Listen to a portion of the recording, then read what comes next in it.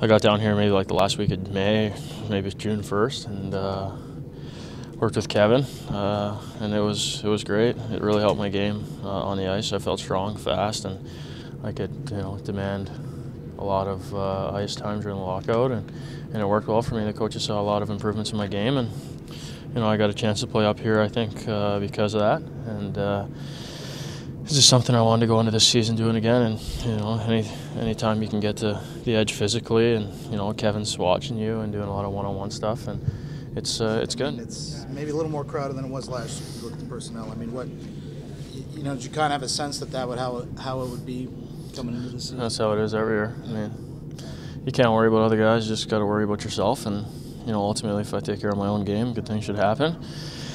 And I just kind of take it drill at a time, day at a time. I don't really look at anybody else, what they're doing, because at the end of the day, it's just about me. It's not about what one guy's doing or what another guy's doing. It's if my game's good enough and that's what they want, then that's what's going to happen. So at the end of the day, I can't control anything else but my play, and that's what I've come into camp to focus on. Do you see a spot for you here right now?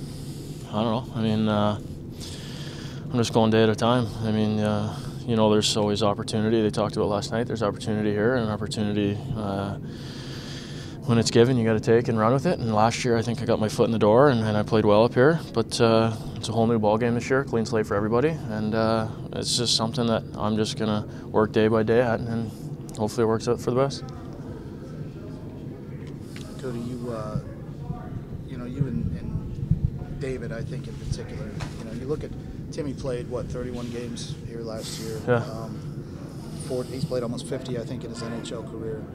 Ryan Murray is a guy that's a #2 overall pick. I mean, do you feel like the competition is a little bit heftier than it was last season? Yeah, it's good though. It makes you better. It makes you a better player, and competition's good. It doesn't let you stay complacent. It doesn't let you get comfortable. It keeps pushing you to become a better player, and at the end of the day, that's what you want to become, the best you can possibly be. So if other guys are pushing you in that direction, you're happy.